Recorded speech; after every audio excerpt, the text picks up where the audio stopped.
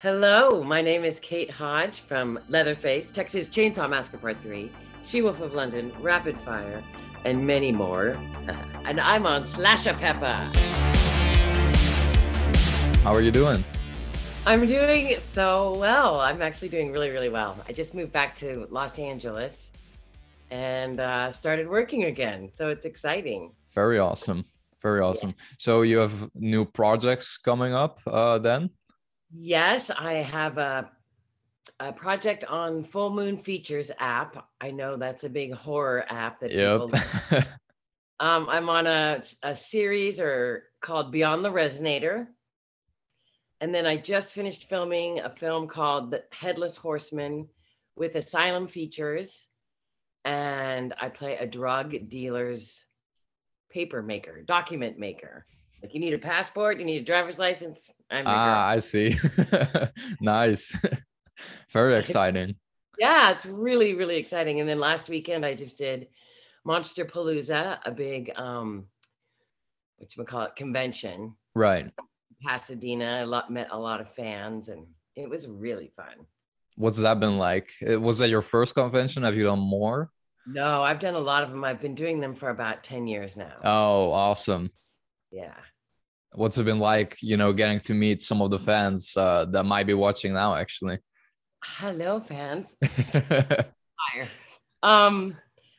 It was really fun. I get a lot of questions about, my first convention 10 years ago in Kentucky, Louisiana, I had a young girl come up to me and almost in tears, talking about how much She-Wolf had helped her get through high school and made her strong. And I just started crying. I was like, oh my gosh, it really does. I bet.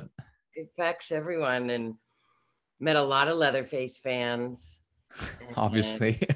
Signed a lot of toy chainsaws. And so ever since then, it's like the horror fans are the best fans in the world. They're so sweet. They're so kind. They're just so loyal. Right. Yeah, it's really funny you mentioned that because whenever I do ask about conventions, usually that's the answer you get. While, people that might not be in this, sort of underground horror community pretty much would think we're all psychopaths, but we're the kindest people for real. Right. You think, oh my God, they're going to slash you. And right.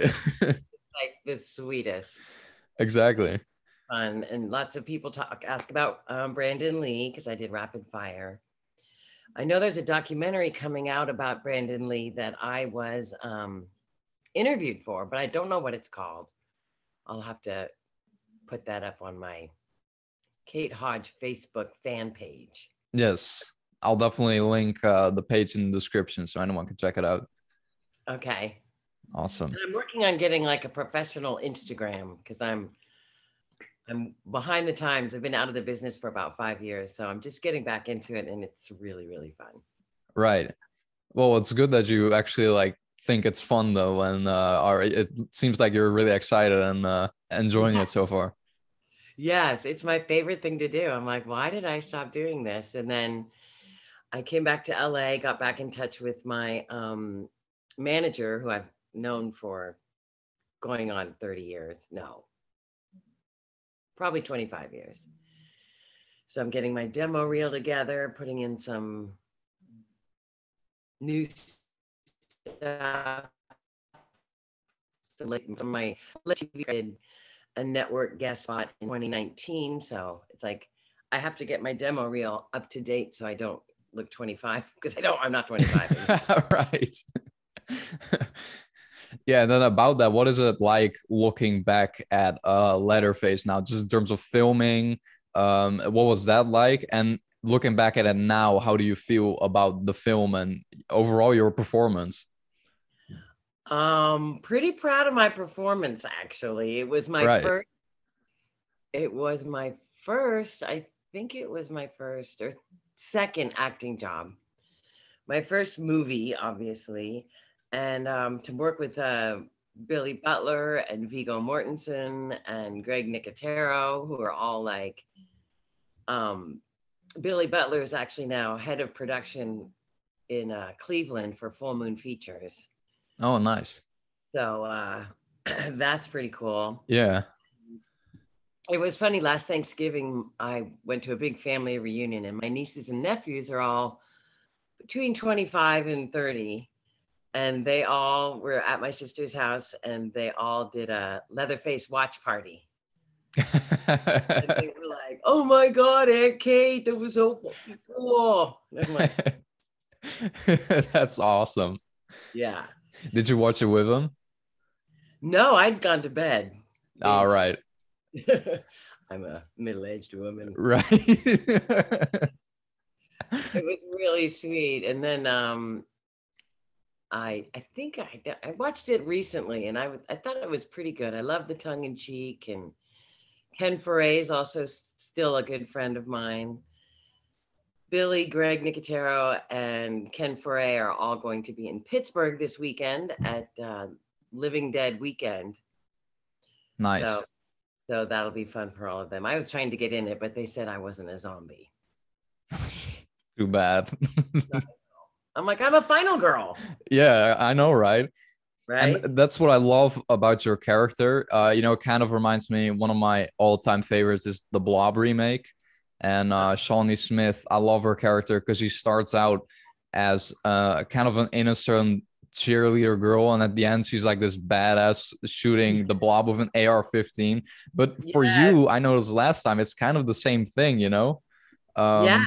I'm like scared, and then I escape, and then I'm mad, and then I'm right. Then I blow him away. Yeah, covered in blood. I love it. So cool. Yeah. It's really cool. The director of Headless Horseman that I just finished, he's a real horror fan, and Jose Prentice, he's also known as Master of Chaos on YouTube. He said in the script, he goes, one of the drug dealer asks me, "How's the route looking?" You know, for drug running. Right. And so Jose wanted me to throw in, well, there's roadkill all over Texas, but we're pretty clear or something. So I think the fans will like that. For sure. I bet. Awesome. That's what I was doing all weekend, writing, there's roadkill all over Texas. There's roadkill all over Texas. Yes. One guy wanted pretty goddamn good, you backwoods mother drinker. This is nice. For sure. Love it. And then here's a more random question. What makes you smile? What makes me smile? My friends, my family, and my dog. Oh yeah. What kind of dog do you have? All dogs. I have a little, I'll show you my little dog. Oh. She's sleeping on my unmade bed. Why wouldn't you? Snoring away. Awesome. I'm a huge dog person myself. Love them. They're the best. Yeah. And if you ruled the world, what would it look like? Oh my gosh. It would look like happy hour on Fire Island. Nice. But 24/7. 24/7. Everyone's just laughing and dancing and having fun. Happy life. Yes. Nice. I like that. And well, this is a bit more negative. What's your biggest pet peeve? What is my biggest pet peeve? Oh, I just drove up to Northern California to visit my dad a couple of weeks ago, and people driving crazy on freeways. Oh man. I can't stand. I'm like, you're going to kill yourself or you're going to kill someone else. And what is your hurry? Yeah. People going like 95 miles an hour, weaving through traffic. That drives me bananas. Yes. Yes. I'm not going to have road rage, but I'm just like, I'm praying for you. I'm praying for you. You're going to end up dead. Right. I've had my driver's license for like a couple months only now, but it's already one of my biggest pet peeves. Really? Yeah. And I hate it when you look in the rear view mirror, you're already on the left lane, you know? because sometimes there are only like 2 lanes, right?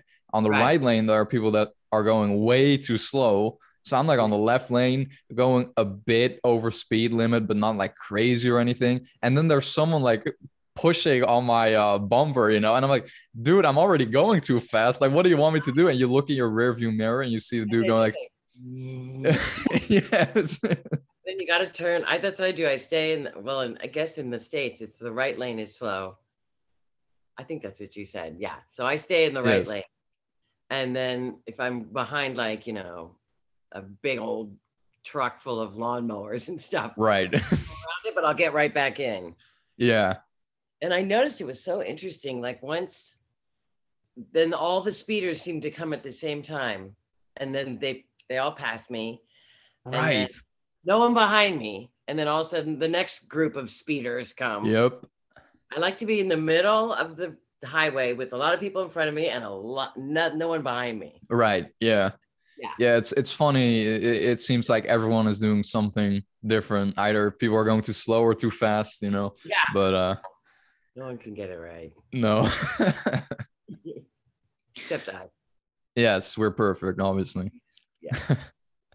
And then here's the final question. If your life was a movie, how would you want it to end? Oh.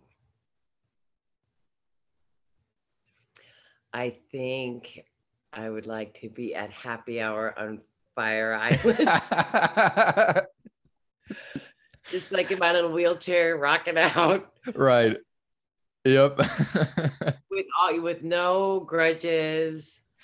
I've made amends with everyone, you know, just peacefully. Yeah. And definitely in my sleep. Right. Like go to a big party and then go to bed and not wake up. Right. I want it to be quick. You know, just not now, but you know. Just years. Quiet a few more years. Yes, many, many years. Awesome. Is there anything you would like to add to the interview? Just that it's so cool to speak to my sister lived in what's not Utrecht.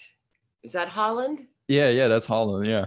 Yeah, her husband started working for Avery Labels at a factory there way back in 1992.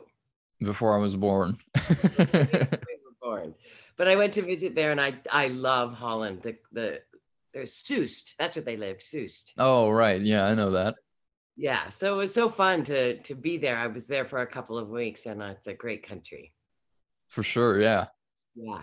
Awesome. Well, thank you for the kind words about Holland then. Go Holland! Yes. You're welcome, darling. Great to meet you. Yes, nice to meet you too.